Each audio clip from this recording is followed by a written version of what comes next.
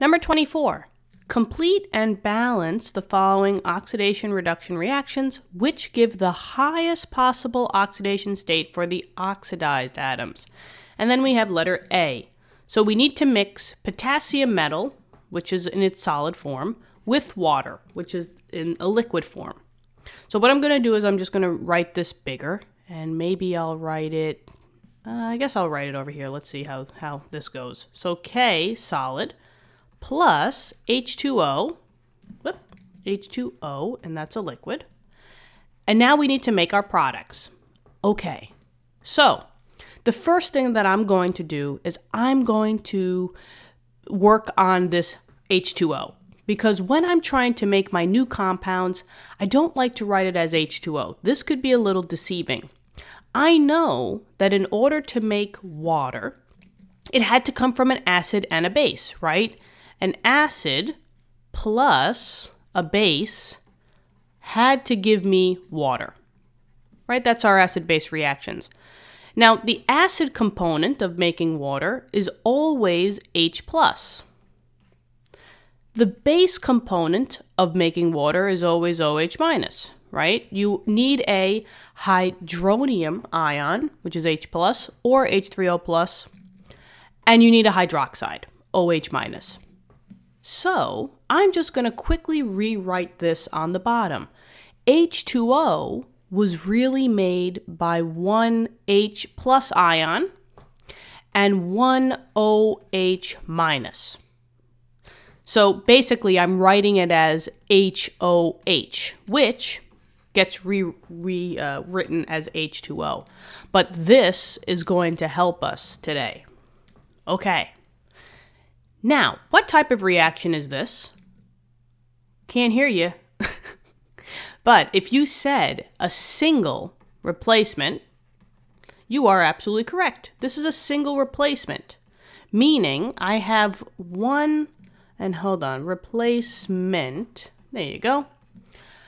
I have one lonely atom who's chilling by itself, in this case it's potassium, and this atom sees that hydrogen and oxygen are having a good time. They're reacting with each other, they're making water. Potassium is getting a little jelly. He's getting a little jealous. He or she or they, right? Potassium wants to break up the fun. And when it does that, potassium is wanting to either hook up with H+, or it's going to want to hook up with OH-, right? But which one is it, right? Well, that comes from us knowing the trends on our oxidation states. Right now, potassium, since it's by itself, remember any atom by itself, unless stated otherwise, is always a zero charge. But now we know that if it makes a compound, and these charges are only for single atoms that are making a compound. Potassium, when it's in a compound, would want to be a +1 charge. So potassium is going to go from a 0 to a +1. And oxidation, remember Leo, the lion says grr, Leo, L-E-O, oxidation is a loss of electrons. L-E-O, Leo, loss of electrons, aka oxidation. And what it's going to look like is it's going to look like you're becoming more positive. If you're losing negatives, you're going to look like you're just becoming more positive. And that's what potassium is going to do. It's starting with a 0, and it's going to be going to a +1. So potassium is the one that's being oxidized in this case.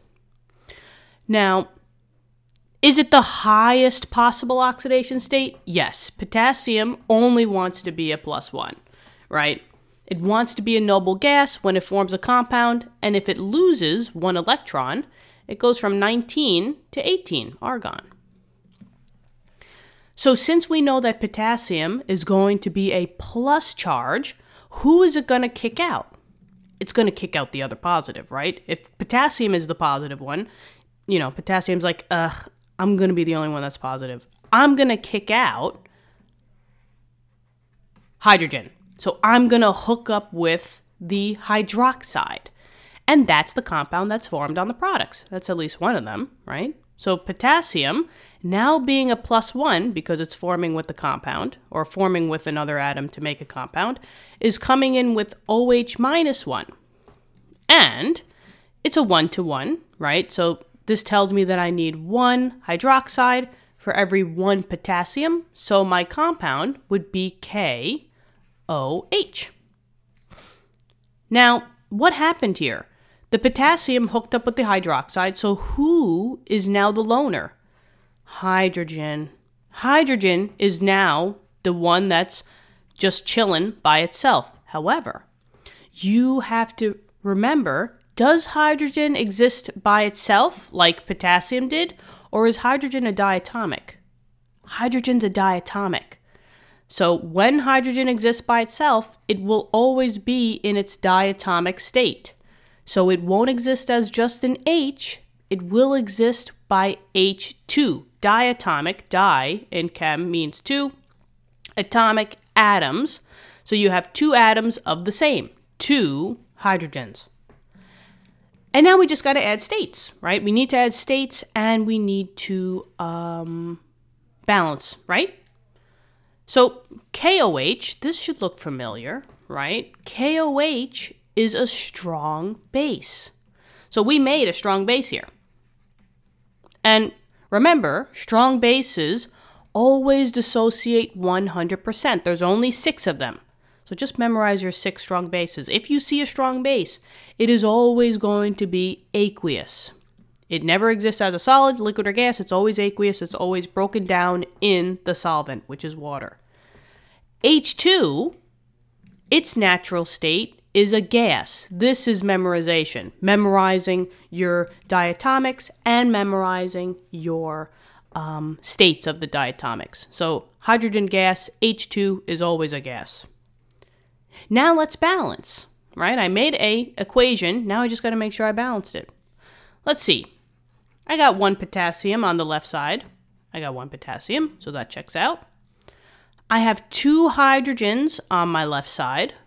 I have 1 plus 2. Ooh. So that's 3. Okay, so that's not balanced. And I have 1 oxygen here and 1 oxygen here. Okay, so that's balanced. So it looks like the hydrogens are not balanced. But it seems as if I have 2 hydrogens on my left side, and I have 1 plus 2, so I have a total of 3, right? 2 and 3, I can't really do much with that. So this is where we're just going to kind of guess and check, right? This number is lower. The 2 is less than the total of 3 on the product side. So I'm going to just take a guess here, right? And that's all that balancing is, right? We make an educated guess and see if it's the right number. I'm going to put a, let's see, instead of a 1 being here, I'm going to put a 2 here. Now, let's see. I have 4 total hydrogens, but I still have 3 hydrogens on my product side. So, still not balanced. But let's see, maybe something else opened up for us. I now have 2 oxygens on my reactant side, on the left side, but I only have 1 oxygen on my product side. So now I have to change this number. Let's try to match the oxygens, because that's easier. What number would I have to put here? I would have to put a 2, right? 2 oxygens, 2 oxygens. Now let's see, what else did I disrupt now? Oh, now I have 2 potassiums. But I only got what here? I only got 1.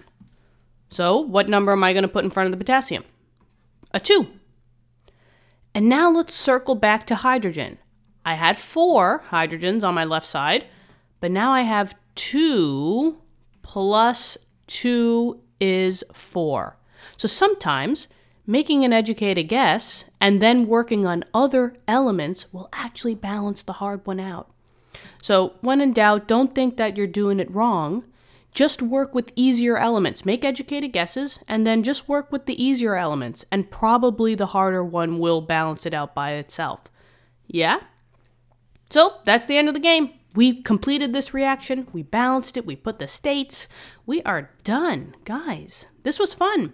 What do you think? I hope this helped, and if it did, hit the like button. If you want to subscribe, that would be totally cool, and if not, that's fine. We'll still help you guys out, all right? Thank you so much for viewing the video, and I hope you guys have a great day, all right? I'll see you guys in the next lesson. Bye-bye.